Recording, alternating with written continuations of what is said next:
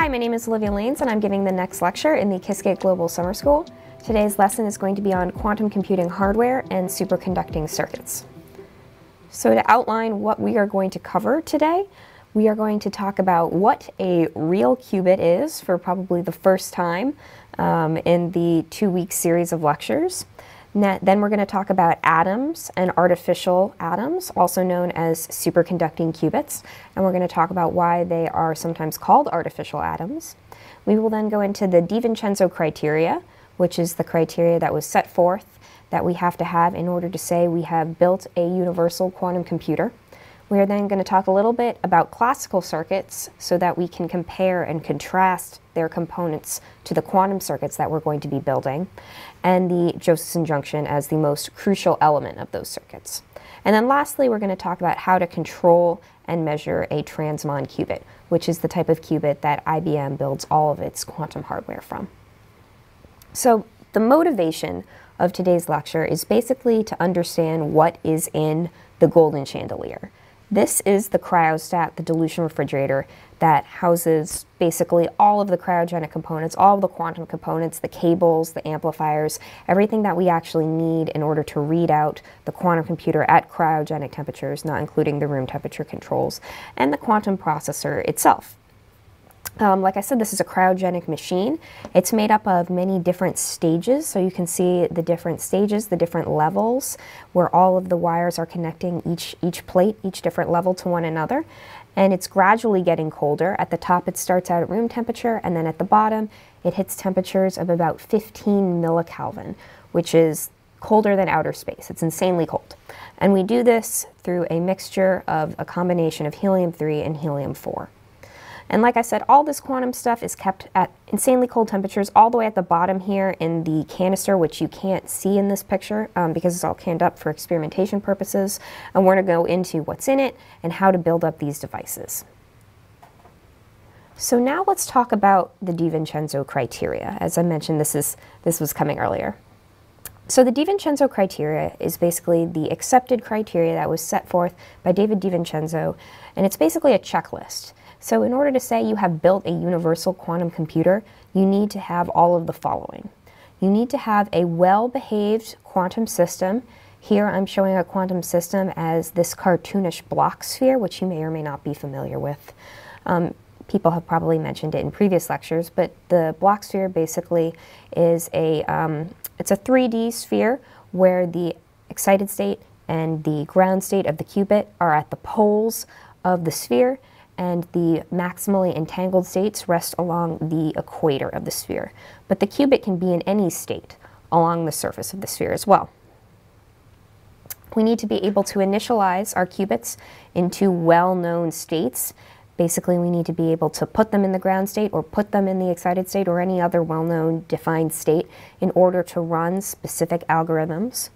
We also need to have relatively long coherence times. So quantum systems don't like to stay in quantum states forever. In fact, they only stay in these states for a very precious short amount of time generally.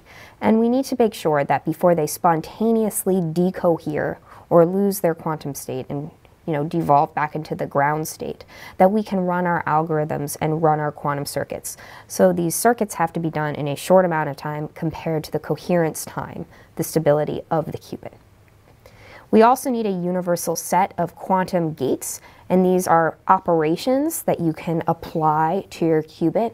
In this lecture, we're going to be talking how to do that through a series of microwave pulses, and these need to be able to be built up in order to create any sort of operation of this vector pointing along the block sphere that you might want to do. And lastly, we also need qubit-specific measurement capability. And what that means is we need to be able to individually measure every single qubit in our quantum processor without interfering with the other qubits. So once you have all of these criteria, you can say, yes, we have achieved the DiVincenzo checklist and we have built a universal quantum computer. But what is a real qubit anyway? You probably have not seen one before, and we're going to continue to talk a little bit more about this cartoonish picture of this block sphere, which I'm sure you're familiar with at this point. But this is really a toy model that's describing a qubit. A qubit is not a sphere. It doesn't actually look like this funny ball thing at all. But it's an incredibly useful model because you can see how the vector that points from the origin of the sphere to anywhere on the surface of the sphere can keep track of the energy state of the qubit. So one thing you'll notice here is that I've plotted the energy levels of the qubit in different colors here on the right, and the qubit only generally represents the ground state and the excited state, and it pretty much ignores any higher energy levels that actually do exist in real life systems, which is why this is just a model, it's just a cartoon image. This is not what an actual qubit looks like, and it's not how an actual qubit even really functions. So here are some examples of what real qubits look like. This is an ion trap, a superconducting processor. This is an NV center qubit, and these are silicon dot qubits. You can make qubits out of many different actual physical architectures. You basically just need what DiVincenzo said, a stable two-level system. But we're going to be focusing today on the superconducting qubit architecture because this is the one that IBM uses. But I just wanted to make sure that everybody knows there are actually many different types. So, toy model on the left, that's not reality. It's just a description that we use to visualize what's going on. Real life on the right, that's what these things actually look like. We're going to take a closer look later on. So like I said, there are many different flavors of qubits, right? And these are some of the ones that I showed on the previous slide. But like I said, this lecture is only going to focus on the superconducting loops, the superconducting circuits for now. But just as a fun fact, Qiskit can actually be used for other companies' hardware as well in different types of architectures. All right, so unfortunately, the whole history of quantum mechanics and quantum physics is a little bit out of scope for this lesson, but I think part of the relevant story here is the discovery of quantized energy spectra. So this was first discovered from this sort of toy experiment that you can see here. So for instance, if we have this excited hydrogen sample, and we direct the light that comes from the hydrogen sample through a slit and then through a prism. What comes out on the other side of the prism when you look at it through a detector is only a few specific colors of different wavelengths. And this is sort of curious because normally when you shine light through a prism, you sort of famously get a rainbow. But here we only get a few specific colors. And it turns out when people looked at other elements using the same sort of setup, they got sort of similar results. Helium had a few more lines, neon had a few more lines on top of that, but it was always the same exact colors and the same exact lines. And this is because if you were to look at the emission of photons coming from these atoms, they come from very specific quantized energy levels within the system. So a photon that would fall and be de-excited from the first excited state to the ground state would have a very specific energy associated with it, the difference between the energy at 0 and the energy at 1, which relates to a very specific frequency, a very specific color. And similarly, 2, 3, 4, as you go up further and further, it all works exactly the same. And all of these levels are quantized, so there's no level that it can exist at in between 0 and 1 or in between 1 and 2.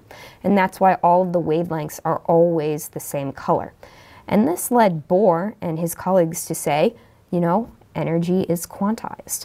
And that's how we started to develop quantum mechanics as a useful theory. Now, we could go ahead and just use one of these atoms as a qubit, because if you look at the potential energy landscape of an atom, it goes about 1 over r, where r is the radius of the electron from the nucleus, from the center of the atom. And of course, these energy levels are quantized, so you could just use those bottom 2 rungs here that you see in blue and red that I've labeled as the qubit. And that's because this energy potential is what we call anharmonic. It means all of the energy levels are not equally spaced. So for instance, if a laser is shown on the atom of interest, and we had an electron in the ground state, and the laser had an energy that was at that difference of the spacing between 0 and 1, it would drive a transition of that atom from the ground state to the first excited state. So as you can see in this picture, only a laser with that energy difference would affect our qubit. And that's why you can use these atoms and these potentials as qubits, because even if they have higher order energies, they're not at the same spacing, so you can pretty much ignore them for, first order calculations. So if atoms are nature's perfect qubit, why are we making circuits at all? We make circuits that essentially mimic atoms. Like we said, we call them pseudo-atoms or artificial atoms. And we do this because we would like to be able to engineer all components of that atom. We want to make everything a knob. We want to make that potential a knob. We want to make that spacing a knob. We want to make the spacing to the other higher order energy states, which we don't want the qubit to accidentally leak into, something that we can control. And in addition, we want to be able to leverage the semiconductor fabrication industry, which is already a huge industry. It's what develops all of the chips that we use in our normal computers on a day-to-day basis. So the infrastructure in order to create superconducting circuits is already there. So essentially this gives us much more control than if we were to just, steal some atoms from nature. All right, now we are going to move on to classical electrical circuit components. So this is just a little bit of background information here, and I'm sorry to advanced students who might find this a little repetitive or a little introductory, but it's always better to be refreshed on a topic than to be confused later on, I think. And so this will bring us all back to the same page. So the toolkit that you have for creating classical electrical circuits is first the resistor, which is symbolized by this jagged squiggly line here. And this implements electrical resistance in your circuit. So basically, you can think of it as like if you had a pipe with flowing water, resistance is what it sounds like. If you introduce some sort of blockage or sludge into the pipe and it keeps the water from going through the pipe really fast, it slows it down, that's what resistance does. A capacitor, symbolized by these two parallel lines here, stores energy in the electric field. And the inductor stores energy in a magnetic field, and that's symbolized by these loopy curves here. So all three of these together represent the components that we have to build up our circuits with. Capacitors store charge, and inductors will store this energy in a magnetic field, and together they all work with one another and can all be described by Kirchhoff's laws, which are pretty simple to understand. If you're interested, I encourage you to just Wikipedia it very quickly. But it basically just described how all of the energy in the circuits are always conserved. And similarly, flux and charge are going to be continuous variables in these circuits as well. But what is flux and charge? Well, flux is defined as the rate of flow of a property per unit area, which has the dimensions of quantity over time over area. And so basically this is equal to the magnetic field times the cross-section of that area, where the magnetic field is symbolized by B here, A is the area, and then theta would be the perpendicular vector from that area to the magnetic field. Charge is the basic physical property of matter that causes it to experience a force when kept in an electric or a magnetic field. An electric charge is associated with an electric field, and the moving electric charge can generate a magnetic field. And that's symbolized here by the integral over time of that charge. So if you combine both of these properties together, what you would see would yield an LC circuit, an inductor and a capacitive circuit. And this turns out to be a very important circuit for us going forward. And the Hamiltonian, which is the total energy contributions from this circuit, is equal to this, where you can see that the charge Q is squared and plays a large component, and the flux does as well. And we can also write down the characteristic frequency of this circuit, which is equal to 1 over 2 pi root LC. Now we're going to look at linear circuits first, because I think it's really most simple to build off of a circuit that we're most familiar with. So this is a circuit that I made in graduate school that I nano-fabricated here. It's actually almost microscopic. You almost can't really see it with your naked eye. But this is the most simple circuit that I can think of to start with. It's a resonator.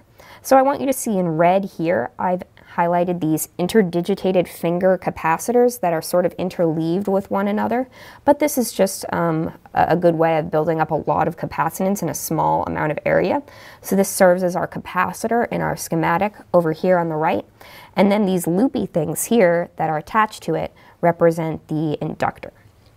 So there's no resistance in this resonator, it's just capacitance and the inductance.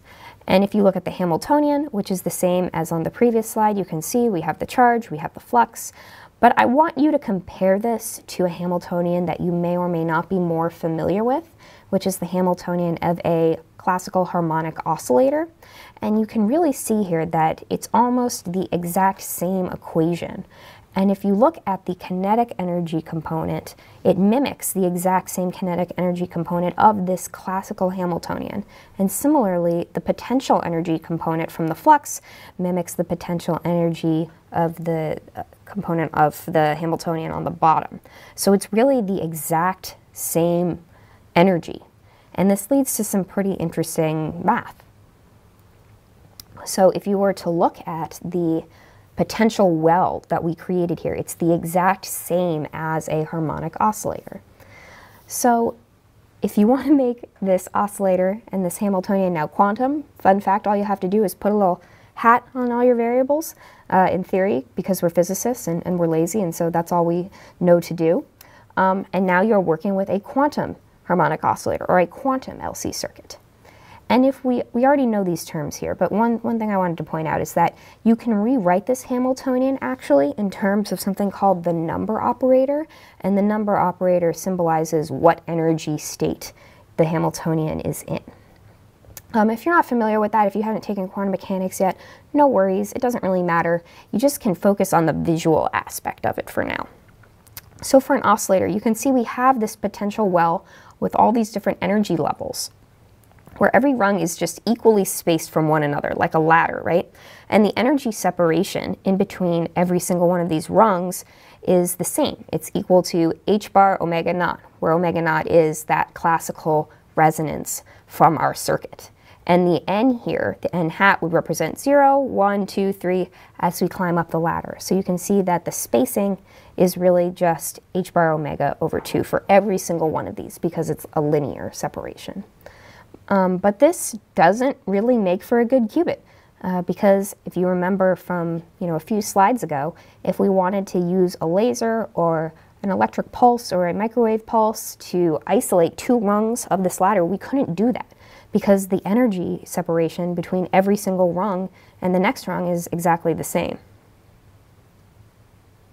So we need to introduce a unique way to make this a qubit. And now I'm going to do a little bit of a step sideways here and go on a bit of a tangent on superconductivity, since this is so crucial for our superconducting qubits. And I don't think it's really covered very much or particularly well at all in undergraduate classes. But the basic idea behind superconductivity is that at a specific temperature for some metals only, their intrinsic resistance vanishes. So if you look at this graph on the right here, you can see that the resistance for a non-superconducting metal, as the temperature is really lowered to almost absolute zero, it sort of bottoms out, but it always has some intrinsic resistance to it. A superconductor, on the other hand, at some temperature completely bottoms out and the resistance goes to absolute zero. So even if you were to design an optimal LC circuit, for instance, out of a normal metal, it would actually still have some native resistance to it, even if it's really small. So a lot of times when people draw these LC circuits, they introduce another little resonator in parallel with the circuit. Even if they don't actually put a resistor in the circuit, it's just intrinsic to the properties of that metal. But this is bad because resistors create dissipation and heat energy that is lost. We have to get rid of this, and the way that we do that is not by working with normal metals, but only with superconductors in our circuit. If you're interested in the math and physics theory behind what I'm about to say, I again refer you to the Wikipedia page on superconductivity, or BCS theory, which I'm going to cite at the end of this lecture. But all you really need to know for now is that at very cold temperatures, the electrons sort of pair up because of an attractive interaction due to the atomic lattice and the spacing in the metal. And when we call these electron pairs, when they pair up and they get stuck to one another, Cooper pairs. And another important effect to know when this happens is that they display the Meissner effect. And the Meissner effect says, and you can see visually here, that no magnetic field can penetrate superconductors. So in a normal metal, or at a temperature above the critical temperature where the resistance goes to 0, magnetic fields can simply pass through a superconductor or a metal. But it totally repels it when the temperature is below that critical temperature, and magnetic fields cannot penetrate it at all. And this leads to really cool effects like you can see here, something that we would call magnetic levitation, just as sort of an aside. All right, so now we're going to introduce probably the bread and butter, I would say, of superconducting circuits, which is the Josephson junction. So the Josephson junction, pictured here, in a cartoon version on the left, is a layer in yellow of superconductor, and then there's an insulating barrier, and then there's another layer of superconductor. So it's a superconducting sandwich. It looks a little bit like a parallel plate capacitor. And in a circuit diagram, you would symbolize it with a box with a cross through it.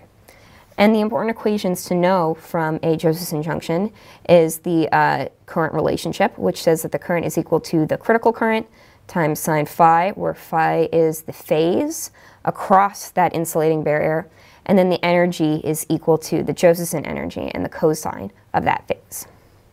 And then you can see here on the right a couple examples of pictures that I took in graduate school of actual Josephson junctions. So you can see what they would look like under a really powerful microscope. And you can also see that they come in many different shapes and sizes. So the first at the top you can see is a transmon qubit.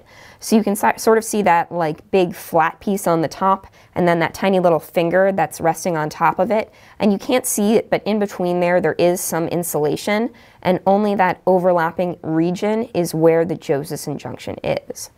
And similarly, I've highlighted the overlapping region, and you're looking, top down, so you can't see the cross section of an amplifier Josephson junction. This is a cryogenic amplifier. We're going to talk a little bit more about those later. But as you can see in the first one, the width is only about 90 to 100 nanometers, but we can make them much larger in general. So again, this is one of the knobs that we have to turn, and one of the benefits of working with pseudoatoms is we can control the size of the Josephson junction, which really affects all of the properties of the superconducting circuit. So now if we were to look at a cross-section of what a Josephson junction looks like, you can see that here in black and white. You can really see the ordered lattice of here they're using aluminum as their superconductor, and then in the middle aluminum oxide was allowed to sort of grow naturally. Aluminum oxide grows very quickly on top of aluminum, and it becomes sort of scattered and disordered and messy. And then on the other side it again becomes a lattice. And this is what a Josephson junction looks like. On the top here, I drew a little bit of math for you. The superconducting order parameter is also sort of known as the wave function, which represents the Cooper pairs in the metal. And the Cooper pairs actually tunnel across the insulating barrier to the other side. And this nonlinearity is what's responsible for all of the really interesting properties of a superconducting circuit with Josephson junctions. Linear properties only lead to linear results, like the latter in terms of the potential energy of the harmonic oscillator. And that type of linear system is boring and we can't use it. So nonlinearity is really the magic and the key in order to do anything interesting in physics. And then on the right here, I'm showing you a sketch of a current voltage relationship from a superconducting junction.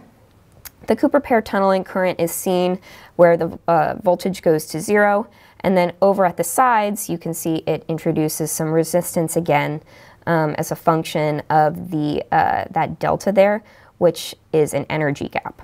In solid-state physics, this energy gap is an energy range where no electron states exist, and that's essentially where the density of states would vanish.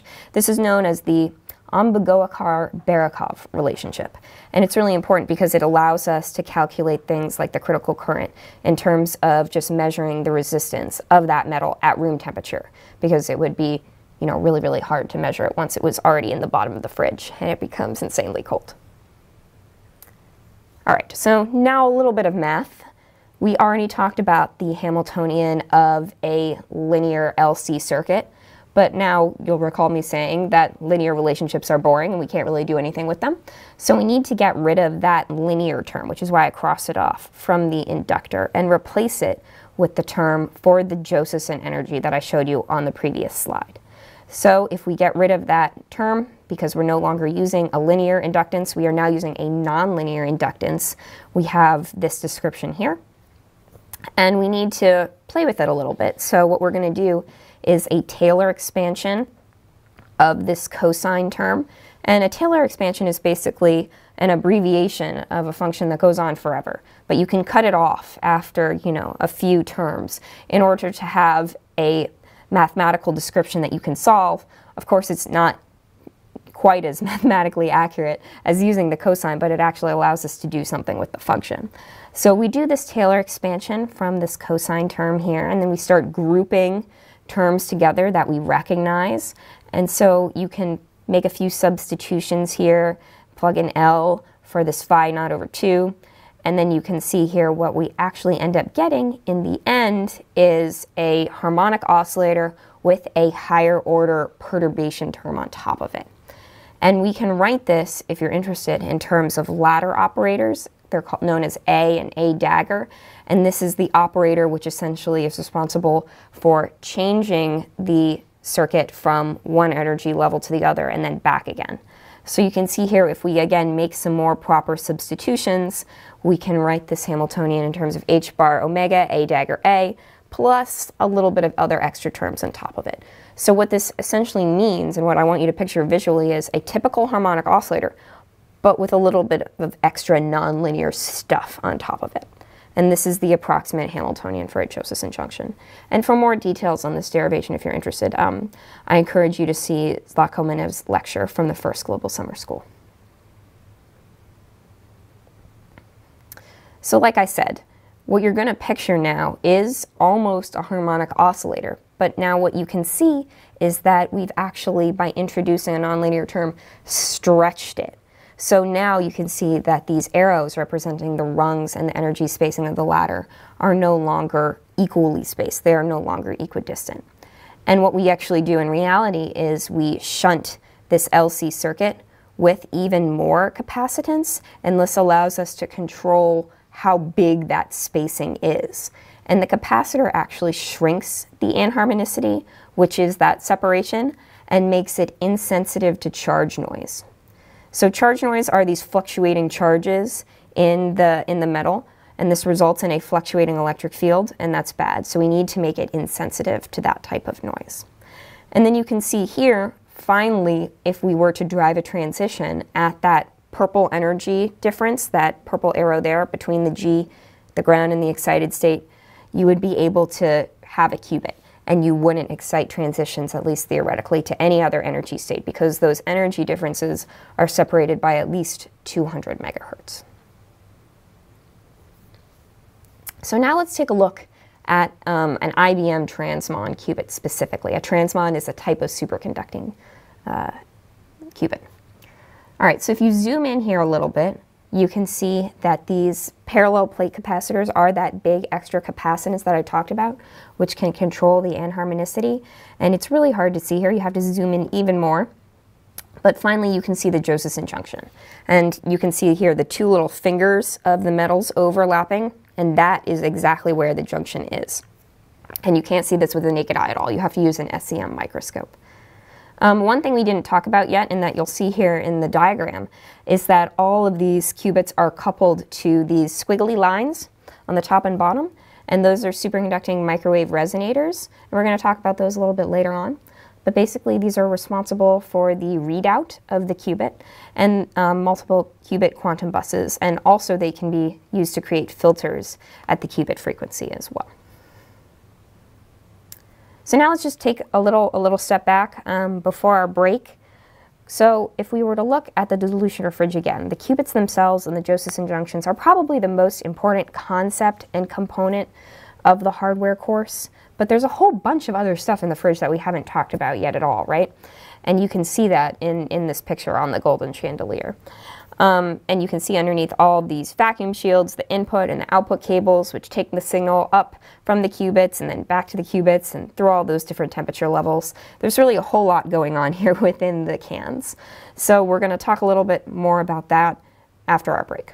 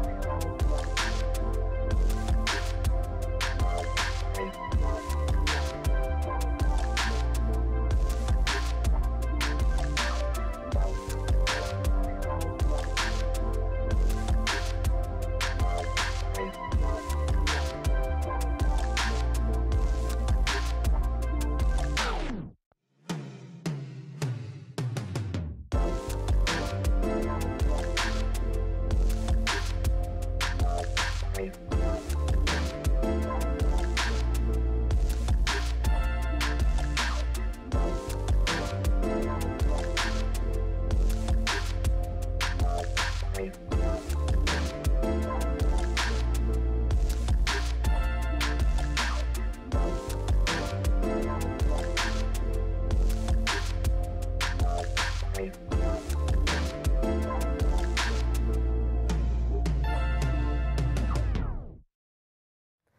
right, so now we're going to be talking a little bit about something called non-demolition measurement. And I'm going to be talking about a classical example of non-demolition measurement first, because I think it's a little bit easier to understand before we move on to a quantum example of non-demolition measurement. So let's talk about what that is.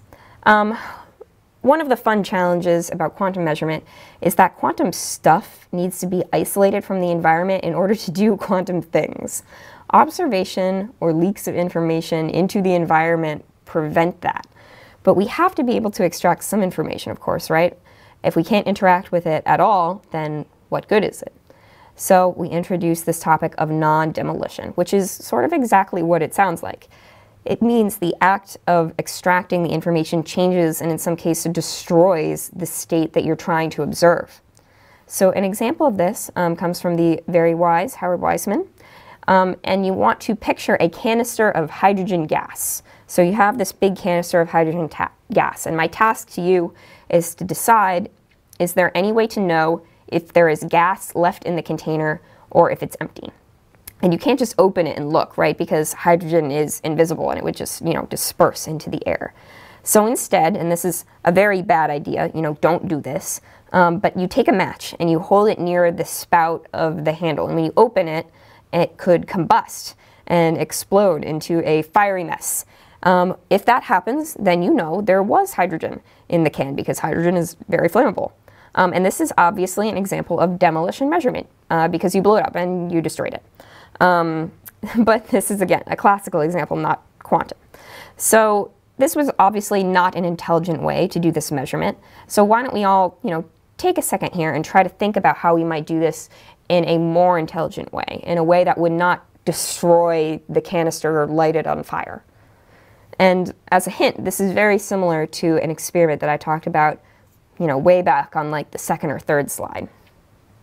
So if instead we take our canister and we shine a laser and direct a laser across this sort of spout at the top, and then look at the absorption lines if we're able to direct that into a detector, and you could see if the hydrogen is still in the canister, the direct lines of absorption where those wavelengths would be absorbed from the laser in the hydrogen. And then you would know, without destroying it, that there is in fact hydrogen inside the container still. So this is obviously a much more intelligent way of measuring the experiment. All right, so now let's look at an example of quantum demolition versus non-demolition. Let's say we have our superconducting circuit, our qubit, here drawn in this schematic format, highlighted in blue, and it's hooked up to a transmission line. So that would be like those input cables that I showed you before the break that go down into the fridge. They have those little loops on them.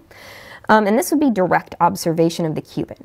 And that's bad because even if we are not trying to measure the qubit, light and signals can still leak into the qubit and from the qubit into the transmission line, and this can ruin the quantum state of the qubit.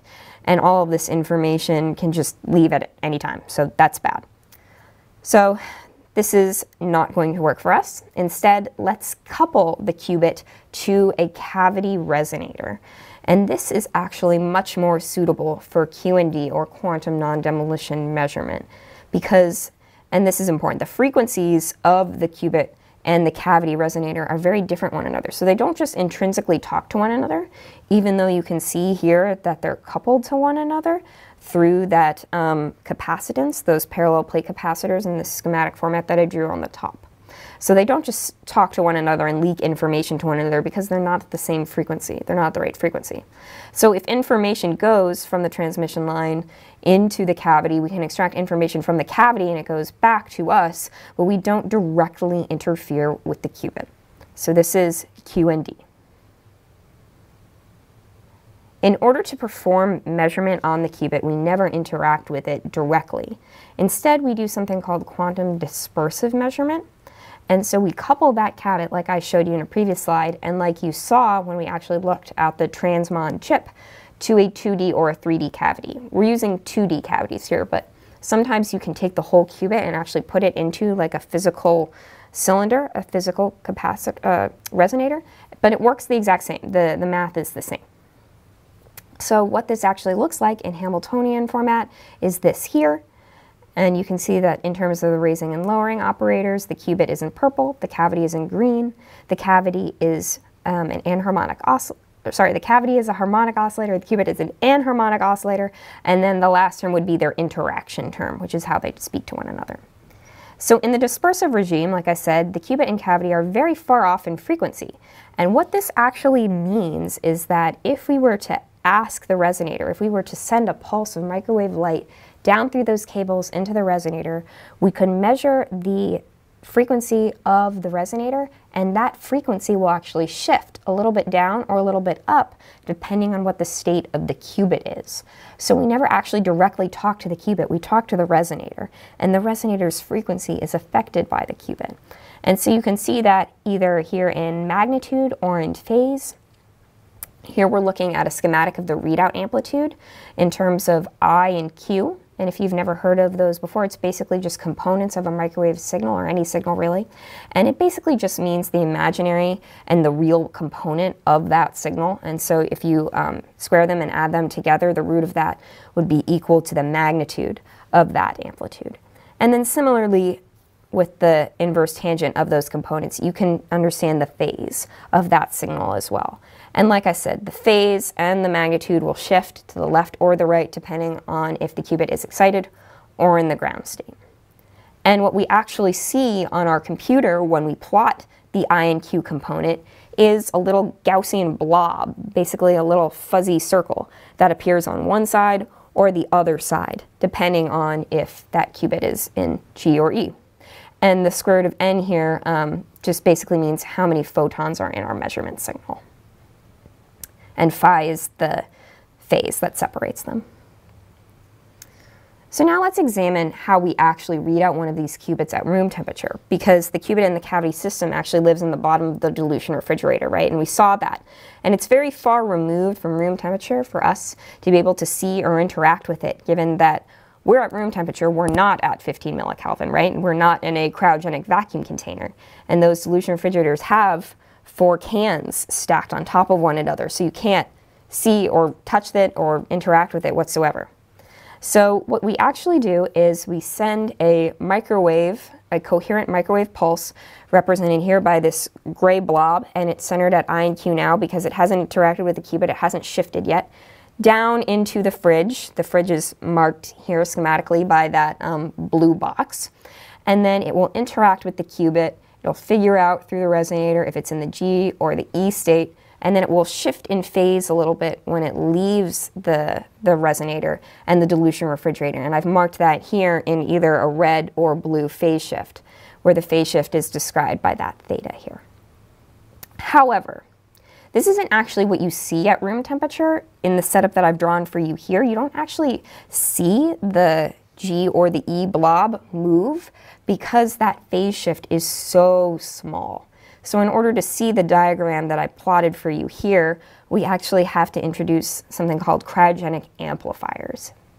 So now let's look at a first type of amplifier, which is called a Hempt amplifier. This is a high electron mobility transistor amplifier, and it adds a lot of gain or amplification to the readout chain. But as I've drawn for you here, it also adds a great deal of noise, of thermal noise. So if we just send one pulse down into the dilution refrigerator, we call this a single shot measurement. You can see that it basically adds so much noise that, yes, it makes the blobs bigger and you can see them sort of shift from one side to the other, but there's so much overlapping region due to that noise that if the qubit fell somewhere, or if the measurement fell somewhere in between those two Gaussian blobs, you wouldn't really have any good way of knowing what state the qubit was in. And this is bad because in order to do error correction or run algorithms, we need single shot measurement capability. And that's not always possible with just a Hempt amplifier. You would need to do a lot of averaging in order to create good separation between those two distributions. So we add a very special component to the readout chain, something called a quantum limited amplifier, which is not actually normally talked about in hardware lectures much at all, but I think it's very important. And it's also what I did my PhD in, and this is my lecture, so we can talk about it. So basically you add this amplifier before the HEMT. You call it a pre-amplifier. So we amplify the signal a little bit. And what is so fascinating about these amplifiers is that they add only the minimum amount of allowable noise as dictated by quantum mechanics to the readout. So if you're familiar at all with the Heisenberg uncertainty principle, that says you can't make a precise measurement of momentum and of distance at the exact same time. There's some element of noise in between these measurements, and it works exactly the same with the amplifier. Only the things you can't measure simultaneously are the I and Q component of the measurement. There's some uncertainty that just has to be there. And quantum mechanics tells us that on average, that noise is equal to half a photon.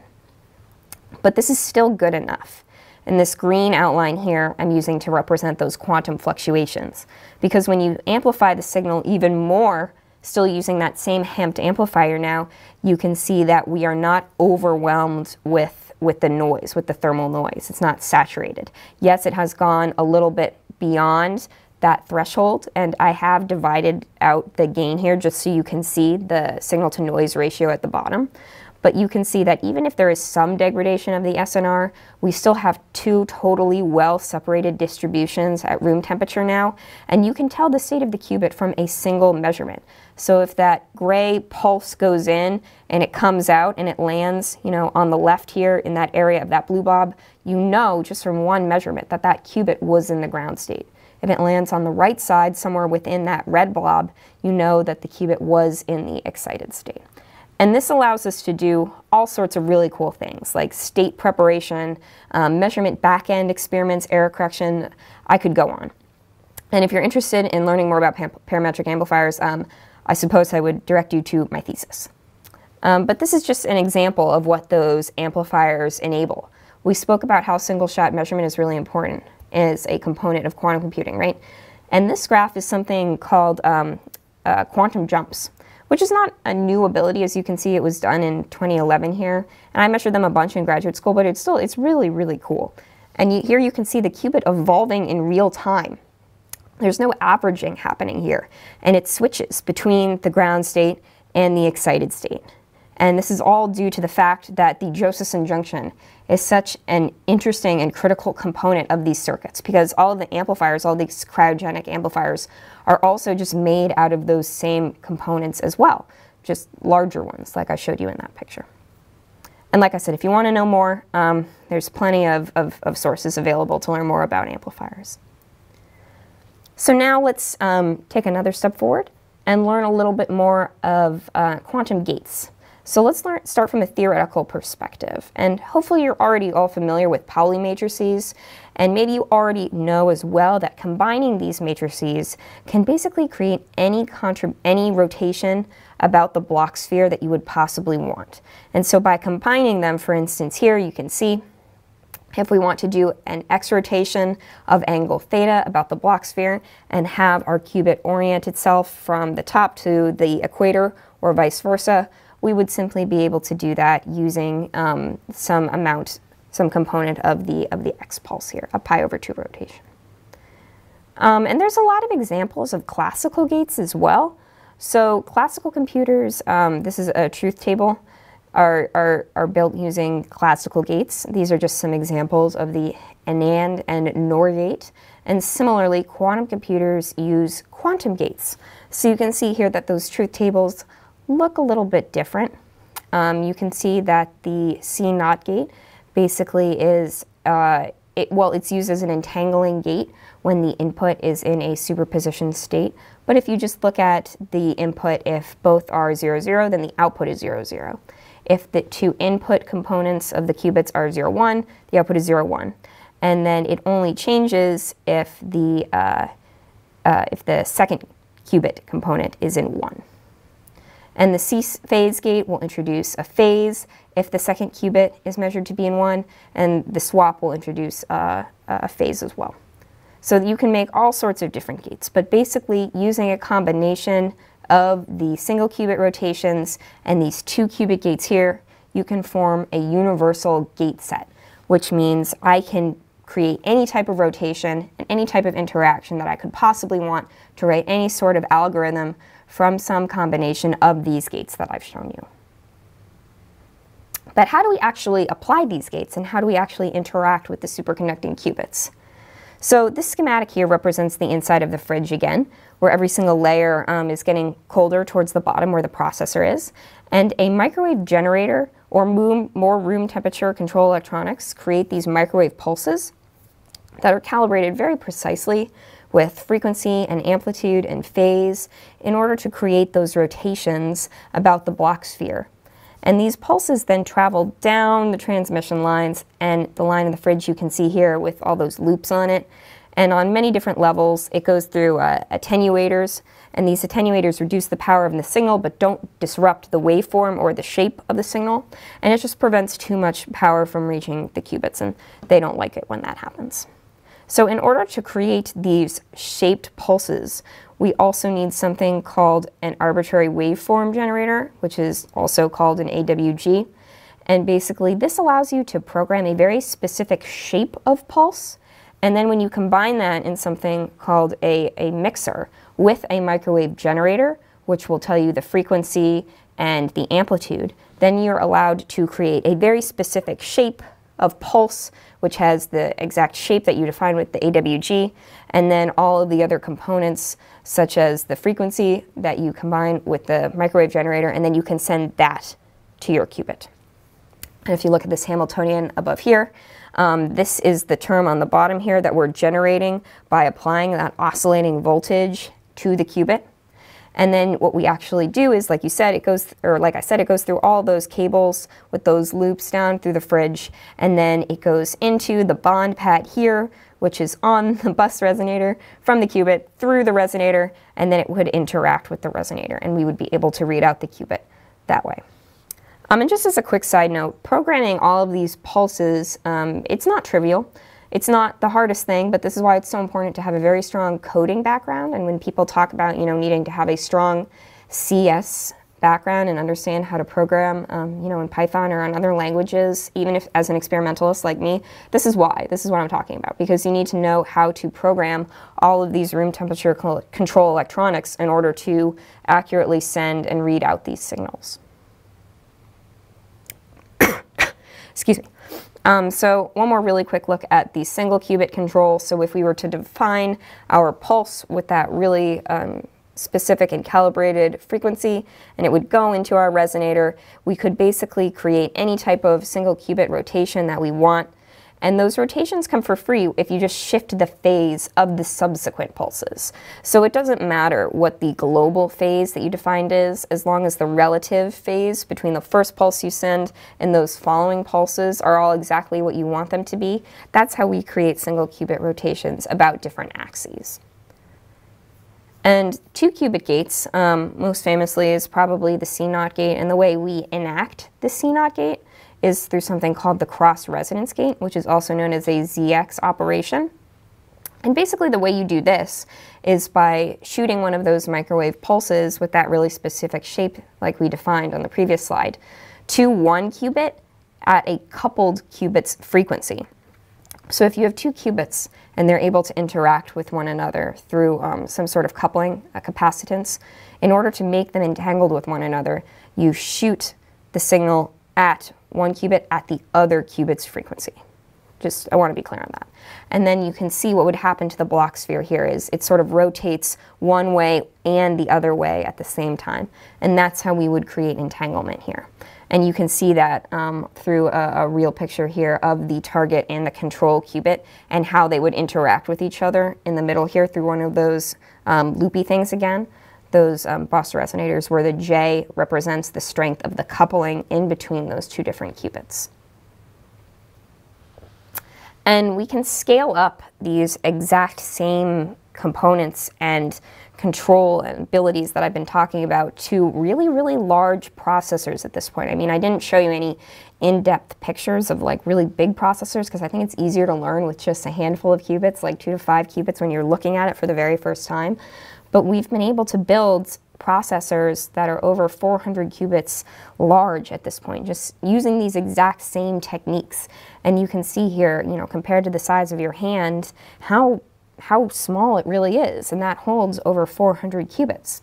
And we have a plan, this is the IBM Quantum Development Roadmap going forward, to build even larger processors using these transmon qubits, using these same development techniques that we have been using all along. So here you can see last year we debuted the Osprey processor. That's what I was showing you on this slide. This is called Osprey. This has 433 qubits. And then at the end of this year, we're going to introduce another qubit processor called the Condor, which is going to have, for the first time ever, over 1,000 qubits, and Heron, which will be a series of 133 qubits, which are coupled to other processors of 133 qubits as well. So it's really an exciting time to be working in superconducting qubits and be in the field, because when I first joined and I saw this development roadmap for the first time, you know, I was very intimidated. It's a lot, especially when you're in graduate school and you're only working with 1 or 2 qubits at this time, like I was. Scaling up to, you know, even 20 qubits seems really daunting, and the idea of scaling up to 1,000 at the time, a few years ago, seemed really, really hard too. But every single year we've been on track, and we've been able to complete everything that we've laid forward. And we have a plan, you know, to scale up to thousands of qubits in the near future. And so if we put it all together, you can see that we've talked about many different components today. We've talked about the cables, we've talked about the amplifiers, we've talked about the qubits, we've talked about all these room temperature control electronics as well. So I think, you know, one misconception that I just want to talk about here is that when people are interested in studying quantum, I think they're only interested in the processor itself, in fabricating, making, controlling qubits. And that's awesome. That's like definitely a really, really interesting part of it. But that's not actually what I did in my degree. And, you know, I measured amplifiers and I built amplifiers, cryogenic amplifiers for qubits, for qubit readout for my PhD. And there's plenty of people who work on all sorts of different parts of the fridge and the control electronics for their degrees, or, you know, at their job as well, because all of these need to be working so precisely in order to create the technologies that we're hoping to create in the next few years. So there's a lot of work to be done, but not all of it is just on the processor itself, right? So you have people working on, you know, creating better cables, you have people who are working on better control electronics. If you have any sorts of skills that are useful in the laboratory, you can work on any sorts of different layers of the quantum computing hardware stack. And then, you know, for the last few minutes here, I just wanted to talk about some of the challenges that we still have to face going forward. Like I said, we need to supply control signals, and long term we need to find electronics. So we'll be looking at cryo-CMOS lines, and this signal must be routed into a fridge, and current coax lines probably won't scale beyond like 1,000 coaxes in a standard fridge, so we need something that's a little bit more flexible and a little bit higher density. And in parallel, we're also looking at how do we scale up to millions of qubits. Is this all going to fit in one fridge? Probably not. We'll probably need multiple fridges. So how do we get processors that are in different fridges to talk to one another? It's a really, really interesting problem. So these are all sorts of different things that we're looking at. And at the same time, we're trying to build, you know, better gates on the hardware. We're trying to make our coherence times better. We're interested in making the junctions more precise when we fabricate them as well. There's a lot of work to be done, but it's all very, very exciting. And just really quickly here at the end, I wanted to talk a little bit about some of the errors, the types of errors that can occur, because I know Zlatko is going to dive into noise and errors in his lecture. So just to give you a little bit of a flavor of what's coming, we sometimes talk about errors in terms of coherent and incoherent errors. And coherent errors are like slow noise errors that cause operations to a qubit that you didn't intend. And you can model this operation as a gate here. So say if I wanted to basically make 2 qubits you know, go through a C0 gate. This is what the unitary gate would look like if it was perfect. It would have 2 1s on the diagonals and then on the off diagonal here in the lower quadrant. But what that would actually translate to in reality is something that's not, you know, 100% precise. It might look like this experimental matrix here on the right. And so you can see here that it's close to 1, but it's not exactly 1. There's some amount of error, there's some little epsilon of error that was introduced. And so what this actually does, if you look at the Bloch sphere diagram here again, is if you apply this operation and you rotate around the Bloch sphere, it creates that little epsilon of error, which is maybe not so bad. But then if you were to apply it again, then you would have 2 epsilon, and again, then you have 3 epsilon. And so the error can compound and become a pretty big problem over time. And this is caused by a not full, complete model of all of the interactions and all of the leakage of information that's happening. And then on the other side, we have incoherent errors, which are sort of fast noise errors, and they're random. So one of them is qubit decoherence, which is the loss of quantum information in the qubit that happens when the qubit falls or decoheres from the excited state into the ground state. And then there's also dephasing time, which is the randomization of the phase. So instead of like the vertical error that would occur on the Bloch sphere, you would have more of a horizontal error around the equator. That's phi. And then T2, which would be the overall decoherence time, which you can see here as a combination of both the T1 error and the T phi error. And you can model that here, as you can see, just an example, and get an average statistic of what that T1, that decoherence error would be for every single qubit. And like I said, this is a problem that we are confronting and we're continuing to try to improve upon every single day in the lab. And you can see that we have made very significant progress with our coherence times. This is a model of T2 times over time as the years go by, and it's a little bit outdated. This one only goes up to 2019, I think, but you can see here that it's following, you know, a really good path upwards, and the T2 times are becoming much larger, and we expect this trend to continue.